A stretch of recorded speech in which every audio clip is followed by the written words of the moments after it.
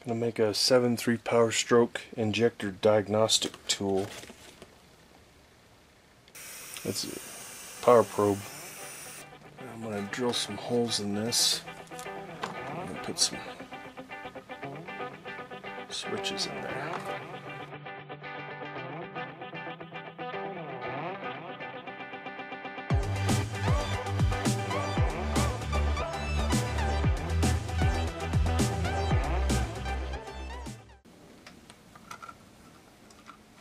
So now I'm getting these switches put in here. I've got the holes drilled and they were 3/4 inch.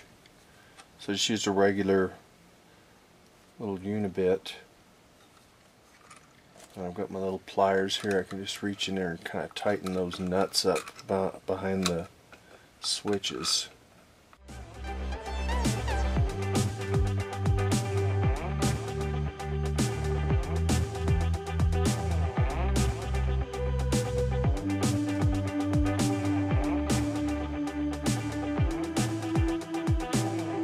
These are going to go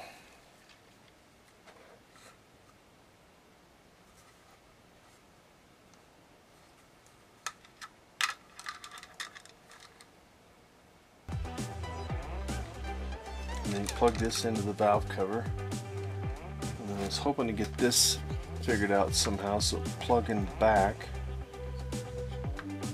and I can go through and I can cancel each cylinder at a time, and I can listen for an RPM drop, and I can plug this into either side, either valve cover.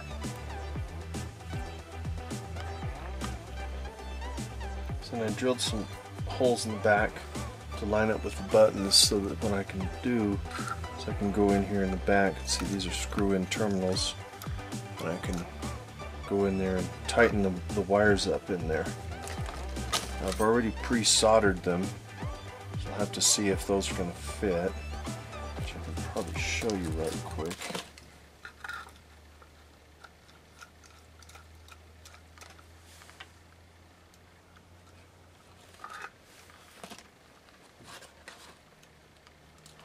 So they get right to the edge.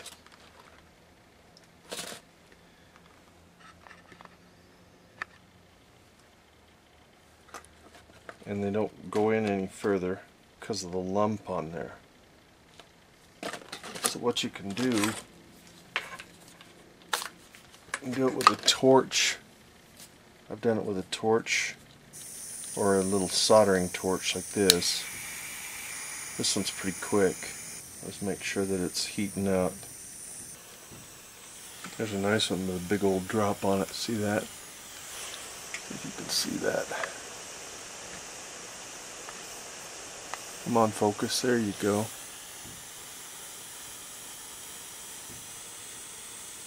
Big old droop.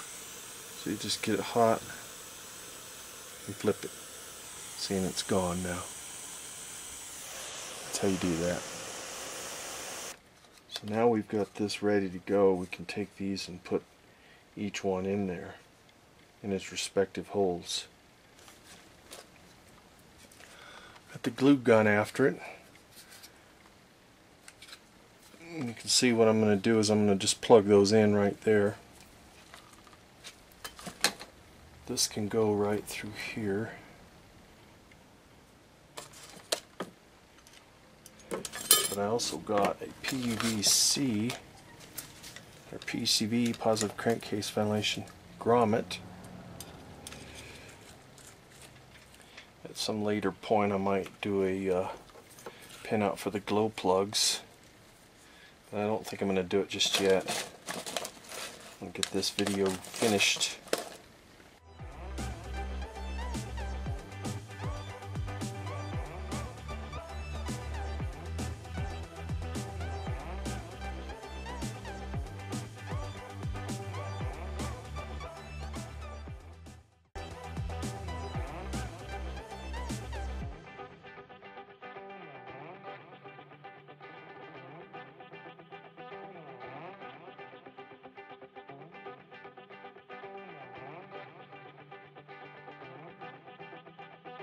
Okay,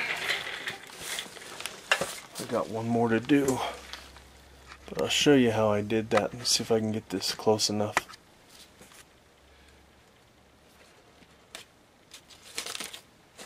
These are the little tiny connectors. This is what's called the terminal plier. Let's see if you can see it. There. Terminal pliers. If I can show you how that works.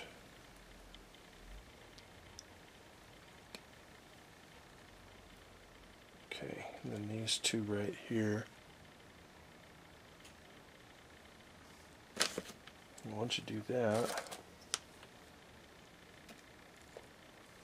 here it comes out to the end. And we can shrink that.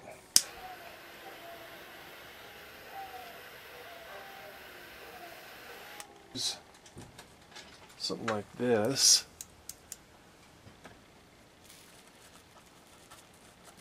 Just kind of put it like that. And we can try the torch.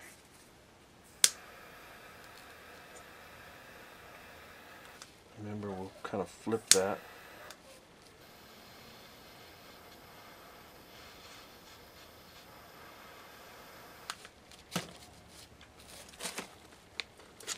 Oop, got a little hot solder on the tip there.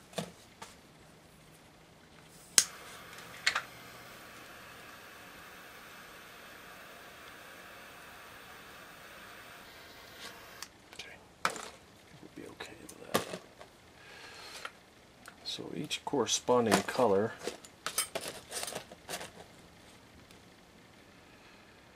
so that's going to be green's the second one in. That one goes down in here. Let me bring you closer and kind of show you how I'm doing this.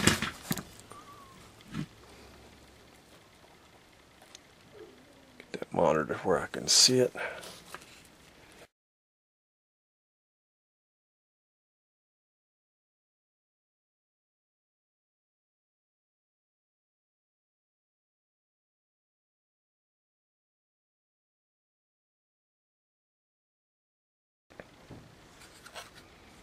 So 1, 2, 3, 4 as you plug it in, and they should kind of go this way. You should be able to kind of put it in like an S shape, because those harnesses by this time on the 7.3s are getting pretty hard. So, and we'll go try it. It's going to be a bit noisy. So this first, second, third, fourth cylinder.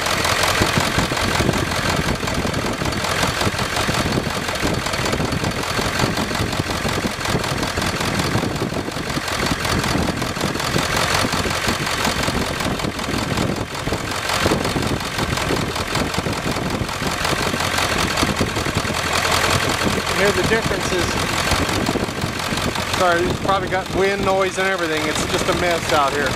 Try that again.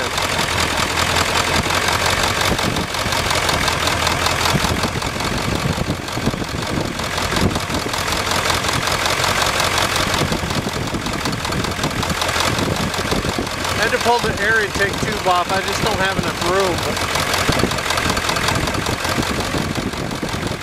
Save you from pulling the valve cover off and unplugging each injector individually. That one seems a little weak, number 5. Because there's a big drop there. That's a 1, 3, 1, 3, 5, 7. One's pretty good. 3. 5's not a lot of change. 7's a little better. Something on 5.